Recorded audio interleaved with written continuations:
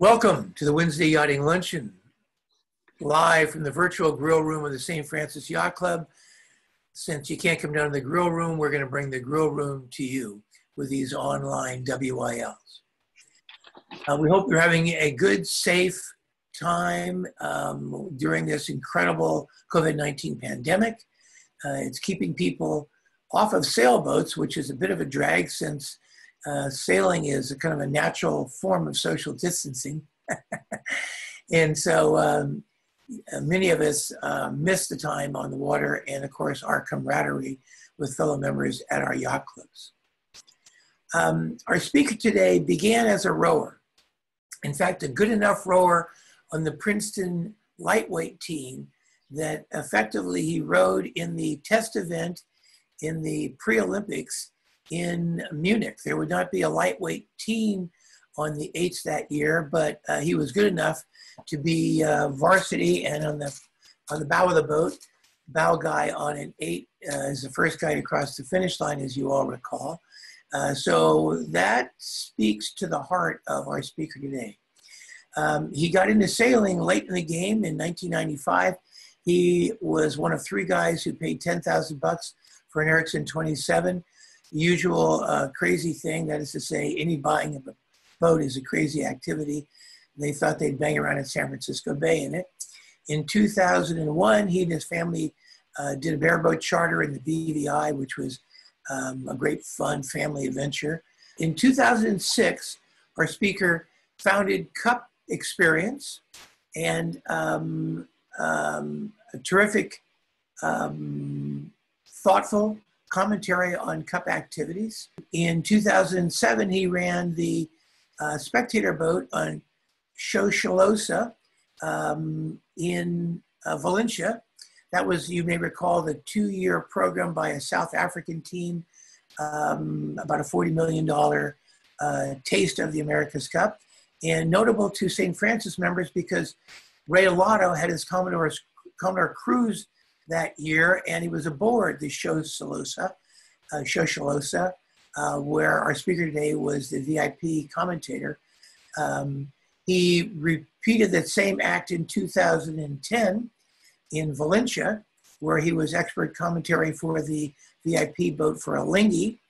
And you may recall, those of you who are keeping track in those days, in the pre-start, I think it was about 3 minutes before the start, 3 or 4 minutes before the start, I tweeted that the Cup was coming to San Francisco because the Oracle boat was so much faster on the line than Alinghi that it seemed inevitable. It was an interesting start because, as our speaker today will clearly recall, Alinghi actually got Oracle up in irons and basically took off, went to the right end of the course with a humongous lead, but Oracle was so much faster. She ultimately caught and passed Alinghi, who was minutes ahead at one point during that leg because Oracle was just lightning fast in the light breeze. In 2013, our speaker was again expert commentary, now in San Francisco Bay for the Artemis team, which was a powerful, good team. Our chairman of the board, Paul Kayard, was the CEO of that effort, and we all remember they were a strong team, suffered a great loss when Bart Simpson, died during one of their practice sessions, but it was a very strong team. Paul led a very, very capable effort there.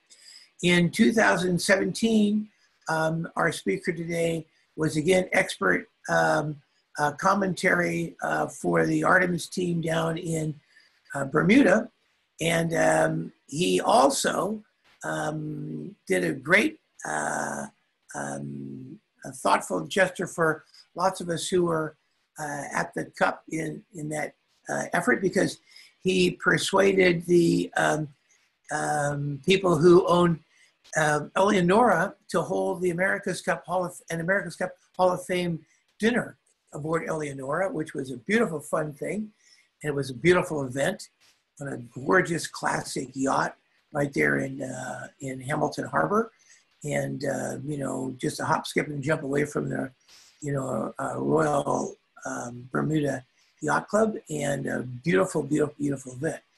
And so I'd like to welcome our speaker today, the founder of Cup Experience, Jack Griffin. Jack, welcome to the Wednesday Yachting Luncheon in our online version. It's terrific to have you here. Update us on what's going on with the Cup in New Zealand. Welcome to the Wednesday Yachting Luncheon.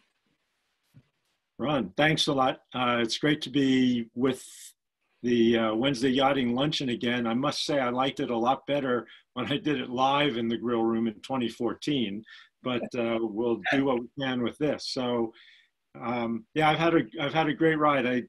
When I started out winning boat races, I wasn't smart enough to sail. I had to do the strong back and a weak mind, sitting down, going backwards version, rowing. But I, fell in love with sailing, was lucky enough to get hired by Alinghi to do some work from them, and that led to Cup Experience getting started, Shosholoza, and I just became a complete junkie about the America's Cup. And I really, really enjoy explaining this stuff to people. There's many things that I'm very mediocre at, but one of the things I'm generally pretty good at is explaining complex stuff. And the America's Cup is certainly that. It depends on whether you're talking about the technology, the rules, the skullduggery, the legal fights, very complex and very exciting and interesting to some of us, a lot of us, event. So 36th America's Cup, we hope, will be happening in Auckland a little bit less than a year from now, starting on March 6th would be the first race of the match. I'm sure that everybody who's watching this probably knows that the whole thing started in 1851 with a race around the Isle of Wight, won by the New York Yacht Club's yacht called America, and the cup that had been offered by the Royal Yacht Squadron for that race, open to all nations, was originally named after its price tag. It was the 100-pound cup, and it became America's Cup after America won it. So that gives us a little clue that the America's Cup has always been about money since the trophy was originally named for its price tag. A great event over the years. Yachts used to look like this. Reliance 1903, my favorite America's Cup yacht, largest America's Cup yacht ever built. The topmast there was over 202 feet above the water, and that's as big as the wing was on Oracle USA 17 in 2010. So overall length, tip of the bowsprit, end of the boom, 202 feet. And if anybody wants to say that USA 17 in 2010 was bigger than Reliance, I guess all I would say is just remember that Reliance's keel was 102 tons of lead. So, just it shows the kind of the craziness of the America's Cup in terms of people building yachts that were good for one thing and one thing only, racing for the America's Cup.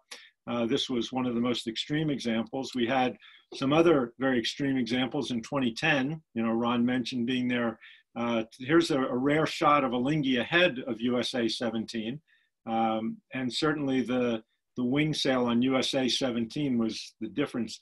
The biggest wing of any kind ever built for anything, aircraft or what have you. That is the biggest wing that was ever built in the world. The one thing that Ron was, it's a good thing that the tweet came through that the America's Cup did go to San Francisco after the two races in this incredible grudge match in Valencia.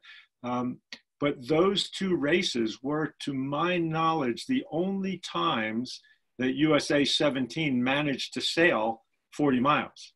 Alinghi had done a couple of trial, goes of, what is it to go out and back to windward 20 miles and return. USA 17 had always had something break down, and fortunately for Oracle Racing on those 2 days, nothing broke, and they obviously brought the cup back to San Francisco. The craziness, I live in Switzerland. The craziness, we love the Alps. So here's a famous Carlo Borlenghi shot of Alinghi 5 being transported from Lake Geneva to Genoa on the Mediterranean. It had to, of course, be constructed in country, and it was built in Switzerland. But then how do you get a boat that big, 115 feet, probably overall length, even though it was 90 feet on the waterline? How do you get it to the Mediterranean? Well, you hire the biggest Russian transport helicopter and you fly it over the Alps like this. That brought us, after that craziness, we did come to San Francisco and we got to have the 19 race America's Cup of 2013 in San Francisco, just absolutely phenomenal. And I would guess that a lot of people listening in probably know where USA 17 is, the yacht that won in Valencia and brought the cup to San Francisco. She's sitting in a pond down in Redwood Shores outside the Oracle headquarters, of course. But where is this USA 17? Where is this Oracle yacht? She has found her home actually on the East Coast. She's now a permanent exhibit in the Mariners Museum in Newport News. And you really want to, the Mariners Museum is a phenomenal museum, and this exhibit is just staggering. You get to be up close enough to get a sense of how big this AC72 was. I was asked to be the guest curator for the exhibit and help organize the exhibit, and got to help put USA 17 together after she was shipped in pieces with no instructions and no drawings of how to put it together. And there's a curator at the museum, a woman who was small enough to crawl into the beams and so on and attach a lot of the bolts. And this is kind of a fun picture because you remember that, of course, Oracle was down 8 points to 1, and it looked like the cup was going to New Zealand. And you can actually see here on the center beam, there are 2 circles. That's where the mast step was, the forward circle. And they actually, when they were working on the yacht, making it faster through the course of that race, they actually did the structural work to move the mast aft. They decided not to do it. They left it in its original position, but it was just, obviously a staggering, crazy America's Cup event with the AC72s. So just a lot of fun to be involved with that event, and a lot of fun to be involved with this USA 17, who lives now in Newport News. And I can only recommend that Newport News is not the easiest place in the world to get to, but boy, if you find yourself in that part of the world, get there and see the exhibit, because the boat is just spectacular. We'll come back to that museum, which I really love, in a moment. But moving from the AC72s, we went to the so-called AC50s. Actually, the official name was the America's Cup class. And the Kiwis came up with their cyclers to power it. And these were the boats, obviously, that raced in Bermuda. They're the boats, except for this one, which is in New Zealand, of course, but the AC50s are now being used in Sail GP, being made into one design and having some additional control systems and not needing the cycler or the grinder power for them. But New Zealand, you can see the guys that I guess you would call sailors. Simon van Veldhoven, the man furthest forward there at on the left in the picture, was an Olympic cyclist. Had never sailed before and provided some of the oomph for the Kiwi boat. And of course, their daring and ingenuity of going with the cyclers. You can see Blair Tuke's name on his shoulders there, the third guy from the left. The reason he's got his head down is that he's operating a joystick that allowed him to basically follow a dot around on a screen. And the systems that they had, and I'll come back to systems again, because systems are so important in these incredibly high-tech boats, but the rule did not allow computer control of the boat, but the rule did allow any kind of display. And what the Kiwis came up with was a display that basically had a dot moving around on a tablet screen, an air gap between the dot on the screen and a dot that would show up on a screen that was parallel to the main one on the tablet. And Tuke had a joystick, and he would just follow the dot around that the computer controls, or computer, not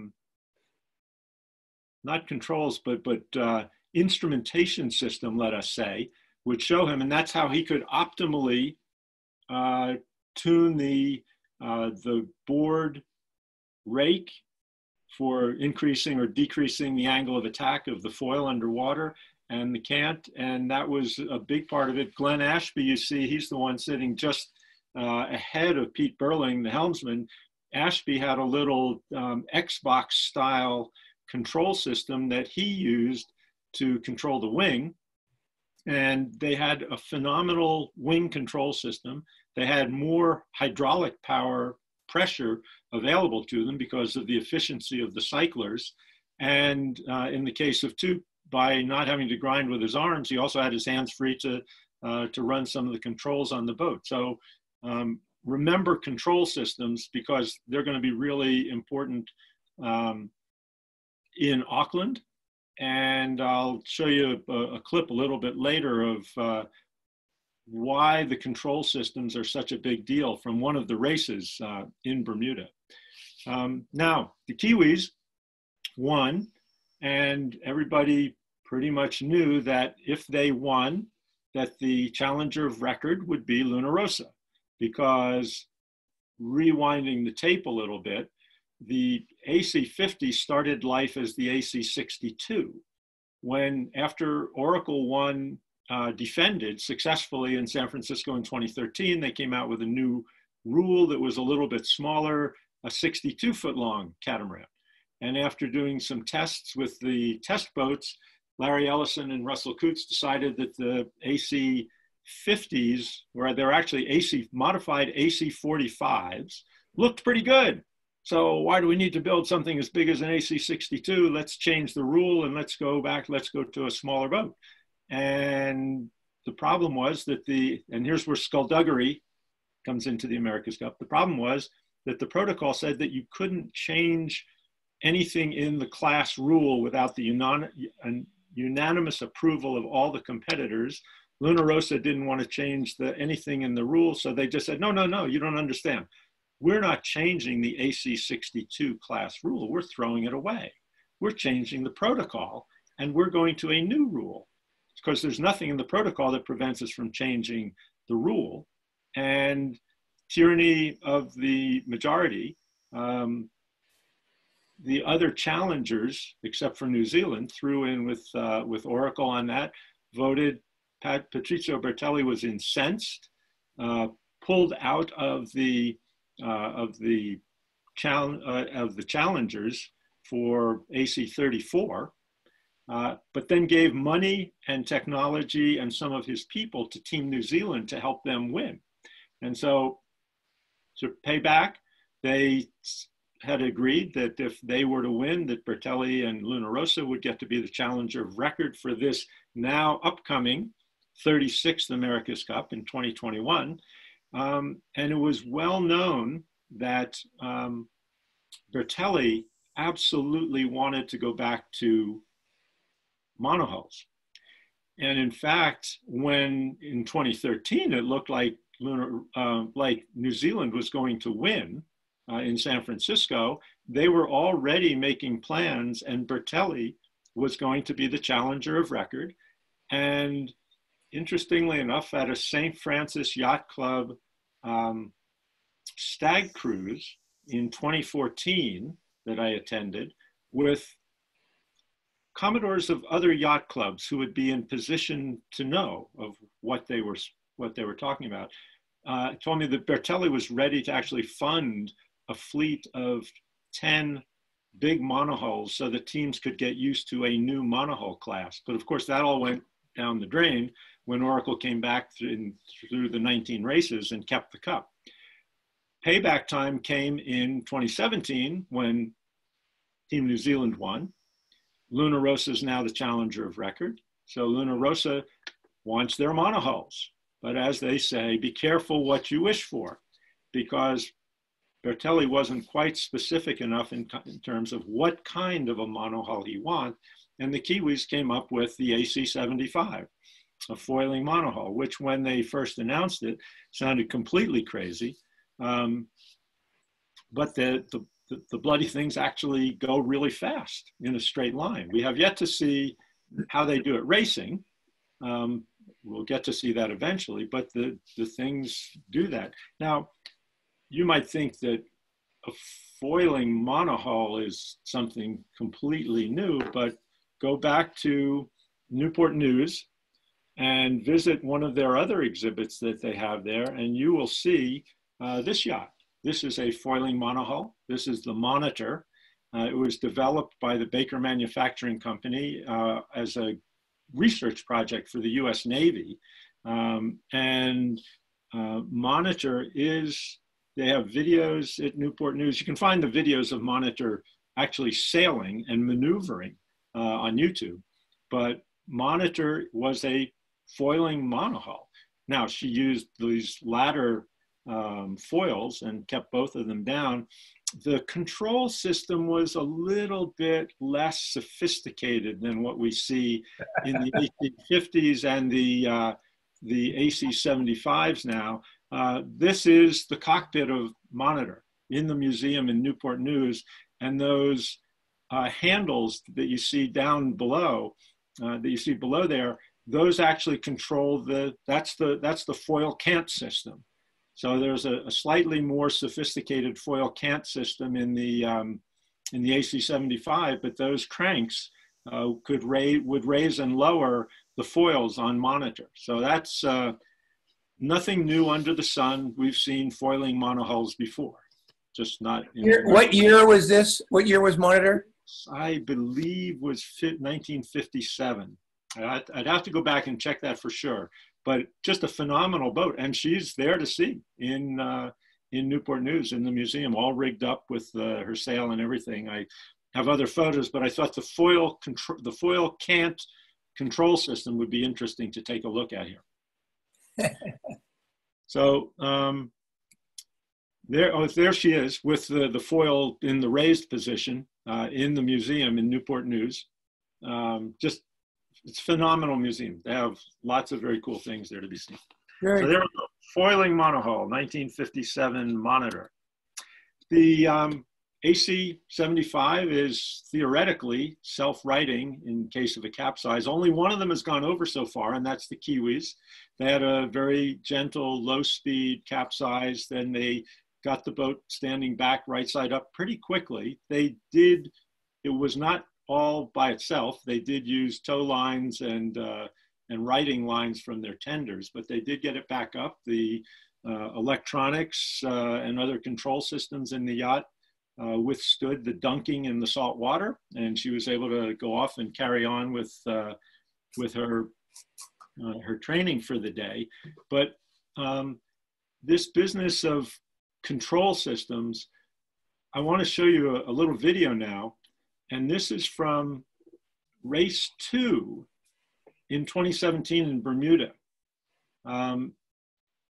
Remember that Oracle only won, one race, and the Kiwis dominated. But in race 2, it wasn't clear. The Kiwis won race 1.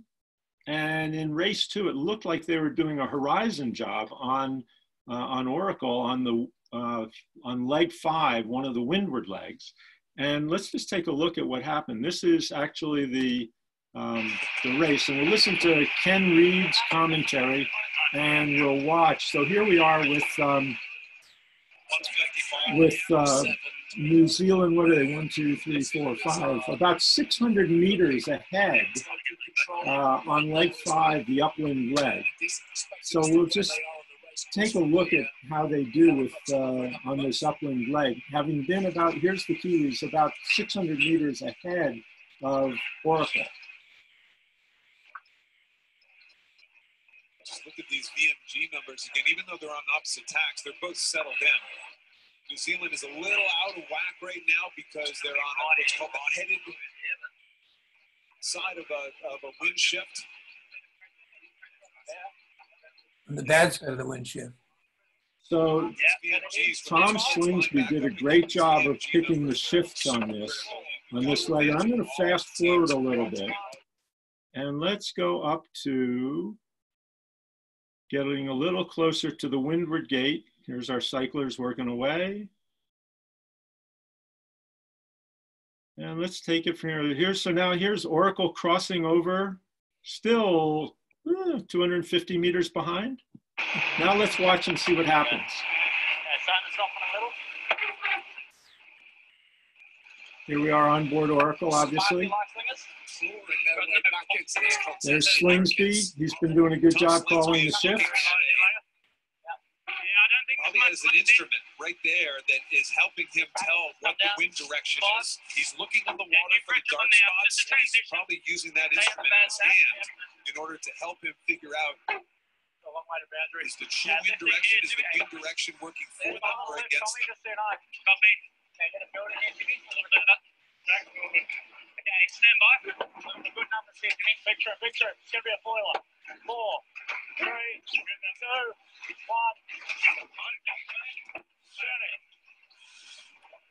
1. Okay, so here's Oracle tacking now for the gate. So they're laying the gate. Actually, BMG. They're happy to be a little fast, right? BMG, which means they just go normal. Sometimes you say high groove because there's a puff to weather of you, which means closer to the wind. Sometimes the puff is right in front of you. You want to. So you can hear. Now look at how much they've closed up. They're only about 80 meters behind. Right. New Zealand still has to throw in a tack here. Here they go on their tack to get to the gate. Both of them want to round the right hand mark at this gate. Get up on the foils quick. If there's an overlap here, they're in big trouble. Oracle will have the right of way. They just barely get up on their foils on time. Barely. No overlap when they enter the zone, so there's no rights for Oracle to go inside. Oracle is just right on the stern as they come around. Now, so they protest. The protest gets green flag. The decision from the chief umpire, Richard Slater. Will the Kiwis be a penalty down? No, they will not. So green flag. And now here we go. Now here's where control systems come in. They've gained back about 600 meters. They're right on behind the Kiwis. And now watch what happens with the jibe. New Zealand jibes, Oracle jibes. Watch Oracle's speed. But Oracle gets very slow in their jibe down to 8 knots, and the Kiwis are going 18. So all of a sudden they get back and just have a bad jibe. Now look at what's going on this boat. Slingsby has crossed over. Now he's crossed back over to the other side. Kyle Langford is looking up at the wing. That's Graham Spence. He's on the handles. He's turning. He's not turning. What are they doing?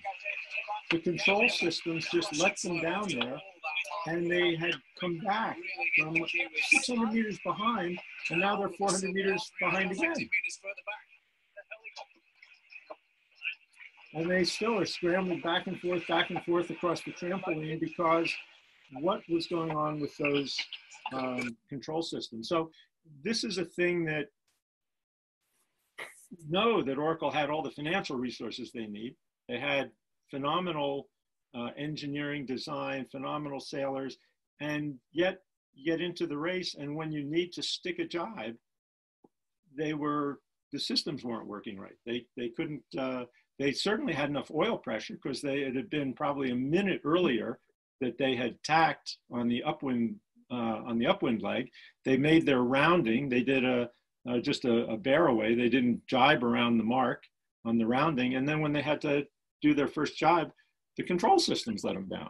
So control systems will be a really big deal in the next America's Cup, just as they were in the last America's Cup. Now let's take a look at some things about the AC75s and some of the interesting and kind of hairy things that we have to look at for them. This is at the Mets exhibit in Amsterdam, but this is the Caraboni booth, and this is actually an AC75 foil arm and the foil cant system. So you can see the big hydraulic rams there, obviously made by Caraboni because it's on their booth. Those are connected to that's the inboard end of the foil arm. You can see the pivot point. So you can see there's a really small lever arm that those rams have to work against on that pivot point for the arm. Important thing here, the arms and the control system for canting the arms are one design, and they're not just one design, they are, in quotation marks here, supplied equipment. What that means is that Team New Zealand built the foil cant systems for all of the teams, and Luna Rossa, actually Persico in Italy, built the arms to a design by Luna Rossa. So for this supplied equipment, the defender and the challenger of record decided that the challenger of record would design the arms, and they would be built by Persico in Italy, and that New Zealand would design the foil cant system and build that in New Zealand and supply it to all of the teams. Now, what could possibly go wrong with that? Well, one thing is that if you're the one designing the foil cant system and you need to make revisions to the system, how do you test them in a fair way so that you can test your revisions and then make them available to the other teams to whom you've supplied the foil cant system? Well, the answer is you don't. You get to test it ahead of them, and so you get to see what's going on with any changes to the foil cant system. Little detail in the rules, the foil cant system has to be frozen in August of this year. After August, New Zealand can't make any more changes to it. Now, there's another thing that could possibly go wrong, and we'll see a video of that. So in September 2018, they did the first test to destruction of a foil arm, and there's a complication even now, which is, where is this happening? Bergamo, Italy, where is one of the hot spots for COVID-19, and sadly, many, many deaths, northern Italy, which includes Bergamo. But let's roll back to September 2018 and just take a look at the testing. Now just watch the guys watching the testing. This is foil arm design number 1. Oh, we didn't expect that to break then. It failed over the normal load, but below the design load. You know, you build in a margin of safety in your structural design, but this didn't quite meet the margin of safety. So they had to go back and redesign the foil arms and run tests over again. So here we'll just watch how this played out.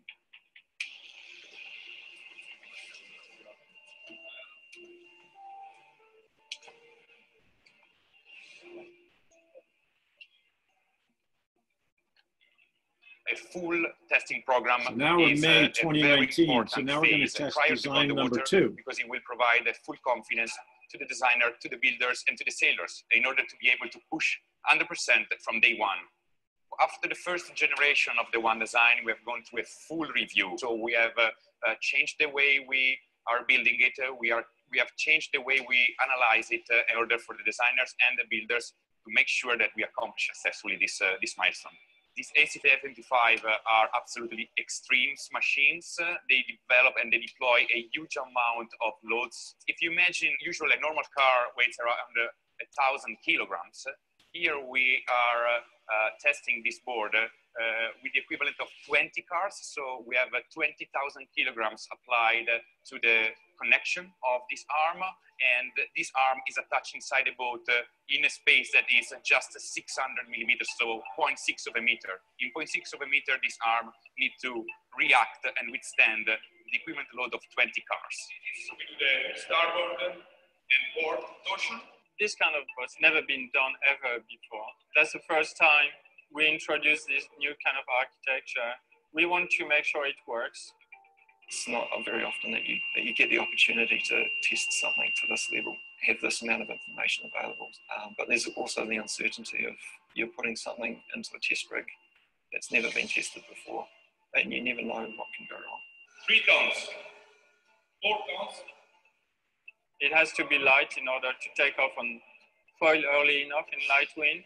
We can't afford to produce some elements that are absolutely, so bulletproof that they would be too heavy and do not allow us to foil. 13 tones. It is a very big deal that this goes right, because it means the teams can move forward in confidence. We can go sailing, we can go have regattas, and we can move on. This one, that is the last test, is the one-off, one way, no way back. Breaking this arm is going beyond the limit of the usual engineering screening that we usually do on components. So we are in a zone where we will be able to understand the behavior of these structures over its service limits, over its extreme limits up to the very end. So when we will give the go and we will push the button, this cylinder of 35 tons will start to pull. There's no way back. 180% maximum working load, 1 minute fuel time counting.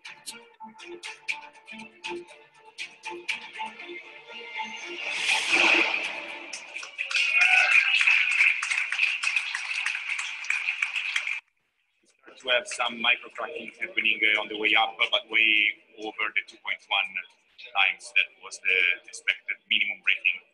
We need to still go through the surface of fracture, but it's a typical bending compression tension. And so the bottom line is, we're good to go now. We're good to go.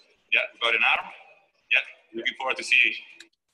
So there we go. That was the testing that was done. Now here's the 2 arms.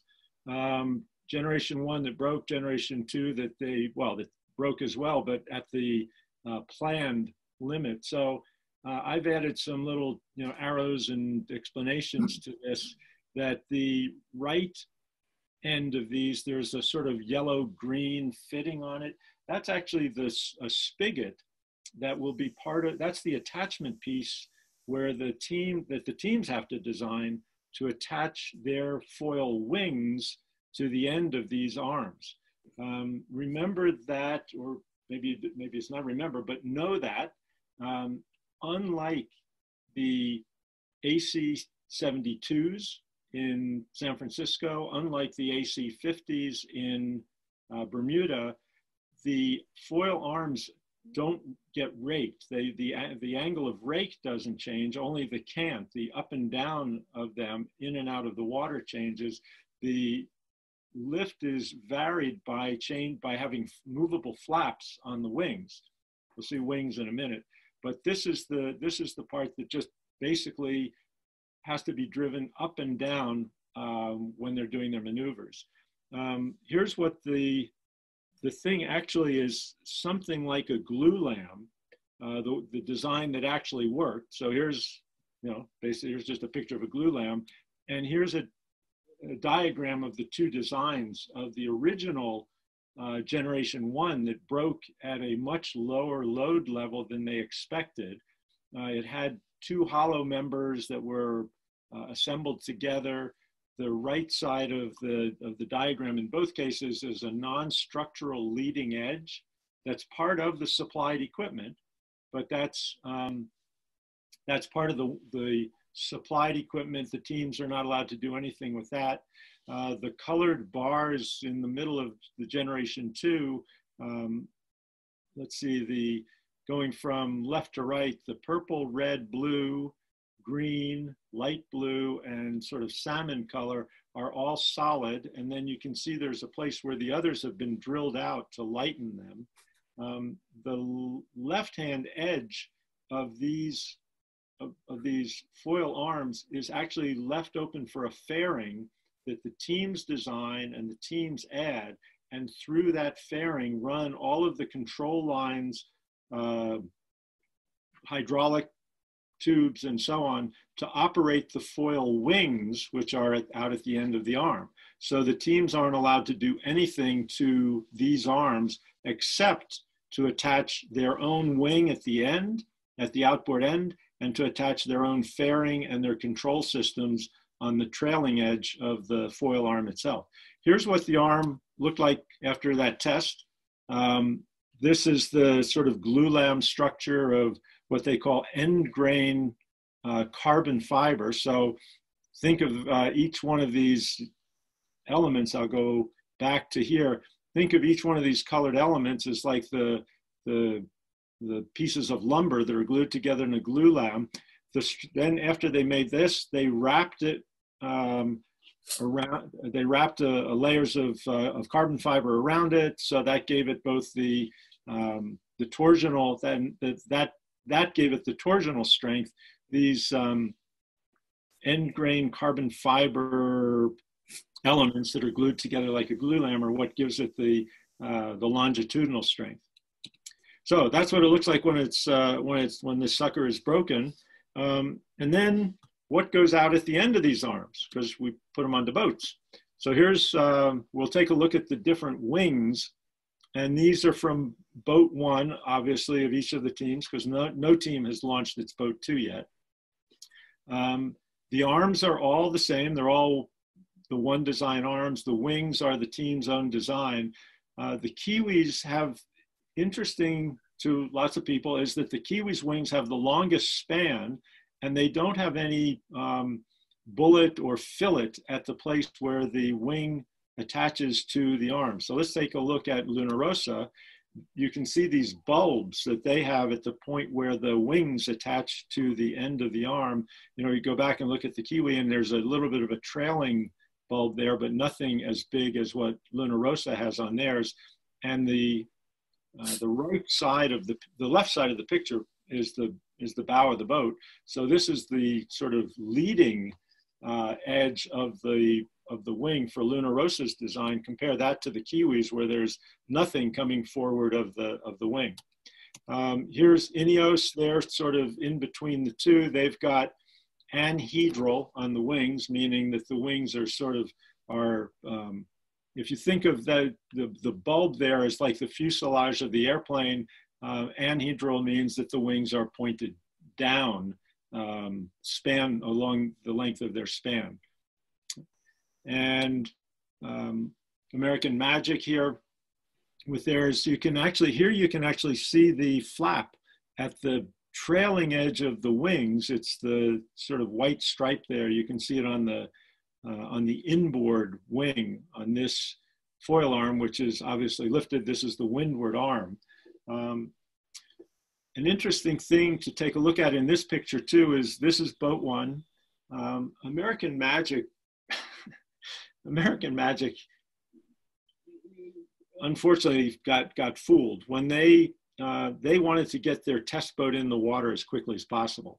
So they, according to them, didn't spend a whole lot of time on their hull design. They wanted to have their boat 1 hull ready to go on April 1st, 2019, when they would be allowed to launch. Well, unfortunately, the arms failed that test. The arms weren't correctly tested until May of, so 2 months after the launch date, they finally got the arms tested. They didn't get the arms and the foil cant system until August to be able to actually launch their AC75. So their plan to get their test boat in the water quickly came to naught because of the problems with the structural problems of the wings.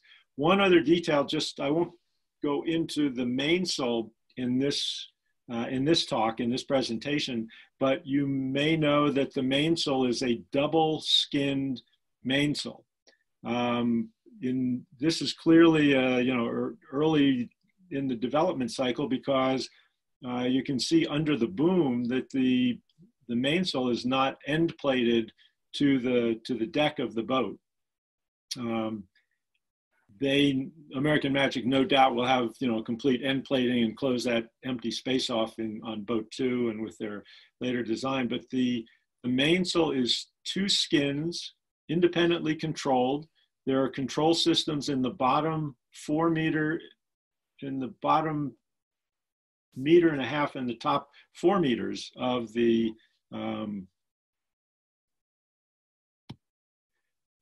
mainsail. So Team New Zealand was very critical of the wings as being very unwieldy and hard you have to crane them off the boat every day. So they came up with something at least as complex as the wing and not as efficient. But again, the double skin mainsail seems to be working reasonably well on the yachts. We'll see how they do when we get into racing. But that's the look of the boats up until now. Racing, when will we finally get to see racing? Cagliari was supposed to happen in April. That was canceled, of course, because of the COVID-19 crisis. Portsmouth was supposed to happen in June. That was likewise canceled. The only America's Cup World Series that's still in the calendar is in Auckland in December. We'll see whether that happens. I certainly hope that it does. We'd love to see these boats racing, but we haven't been able to see them racing yet. Ron talked a little bit in the introduction about my adventure in Valencia with the Shosholoza team, the South African team. Here's the African Queen on the water in Valencia. That's not with the St. Francis Yacht Club Commodore's cruise aboard that particular day. That's the bow of the IACC yacht, Shosholoza, the race yacht there in black in front of the African Queen. But I would say that there's a good chance that we'll be able to go to Auckland in March for the America's Cup match. Be a wonderful opportunity for another Commodore's cruise to come to Auckland, and I'd be happy to help with some organization, because I've got really good contacts with the people in Auckland for doing things on the water and on land, by the way. But our 36th America's Cup in Auckland, as former Secretary of Defense Donald Rumsfeld used to talk about, known unknowns and unknown unknowns. Here's a couple of known unknowns. Pardon me. Will the whole thing get postponed? We certainly hope not. They're on track to maintain the dates, but that's a known unknown. Will there be a postponement? Let's hope not. Another known unknown: what are the Racing Rules of Sailing America's Cup edition going to look like this time around? We would have known that had there been racing in Cagliari, but we still don't know. At least it's not been posted on the notice board, the official notice board for the America's Cup. Remember that with the catamarans, with the AC72s, and then with the AC50s, we had blast reach starts, right? This time we've been told we're absolutely going to have upwind starts, but we don't know what the rules will be about when you have to have your foils up and down, and the rules could include limitations, like maybe you have to have both foils down in the pre-start. We don't know. That hasn't been published. What will be the rule for mark rounding? Rule 18 was dramatically different in the America's Cup version of the rules and in the rules that they use in SailGP compared to what we're used to, because the America's Cup edition of the mark rounding rules were that it didn't matter. I don't know what it will be for this time around, but it didn't matter who got to the zone first. It didn't matter who was on port and who was on starboard. It didn't matter if somebody had to complete a tack to round the windward mark. All that mattered was there an overlap when the first yacht got to the zone? And if that was the case, then the inside yacht automatically had rights. It makes things a little bit complicated and surprising from time to time. But we don't know what the rules will be this time around yet. At least I don't. They haven't been published. I hope the teams maybe know them. Maybe Richard Slater, chief umpire, knows them. Live line, Stan Honey, a stalwart and well-known member of St. Francis Yacht Club, developed the Live Line augmented reality system that would paint those lines on the water and show us all the statistics of the racing. But guess what? You may know that Live Line was also the umpiring system.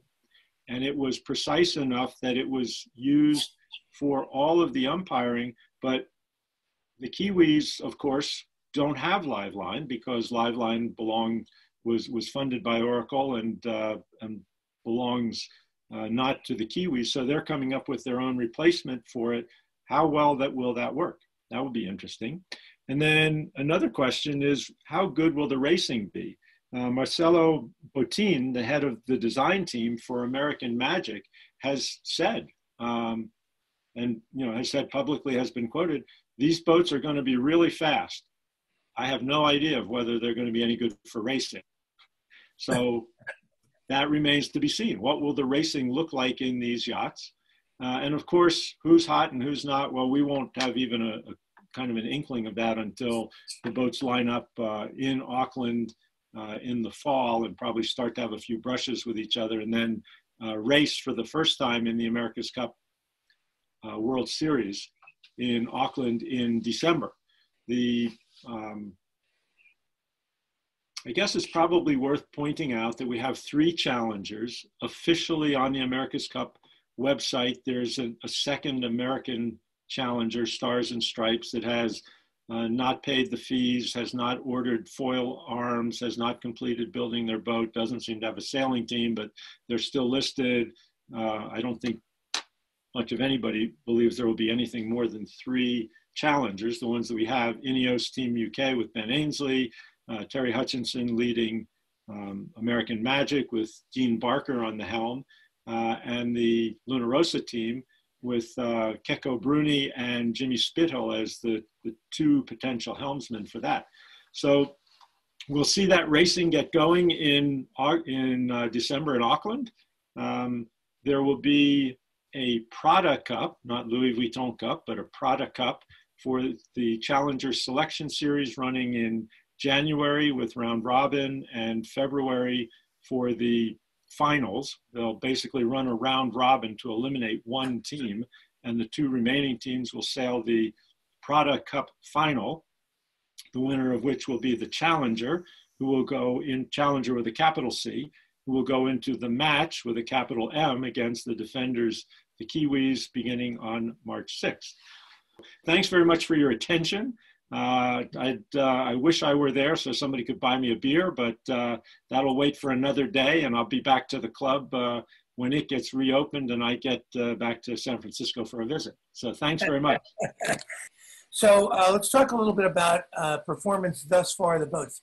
What do you think, what's minimum wind speed to get the boats foiling right now with these big 75 monohulls with a foil? Good question. Good question. And that again was, that illustrates part of, so first of all, 6 knots is the bottom wind limit for the racing. That's been established. It took a long time for them to actually publish the race conditions and the wind limits, but the wind conditions will be 6 to 25 knots in the match and 6 to 21 knots in the Prada Cup. In the round robin. So theoretically, you want to be able to get up on the foils in 6 knots of wind. Will they be able to do that? That will be interesting to see. Do you, when you're getting ready for the pre-start, before the preparatory signal, when you are not yet sailing, right?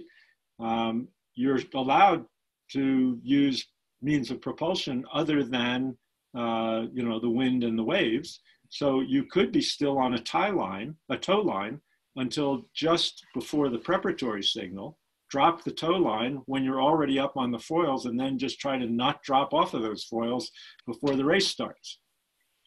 Again, let's see the racing rules of sailing. Let's see what happens. But 6 knots is theoretically the speed at which these things should be foiling, because that's what they've picked as the lower end of the wind speed.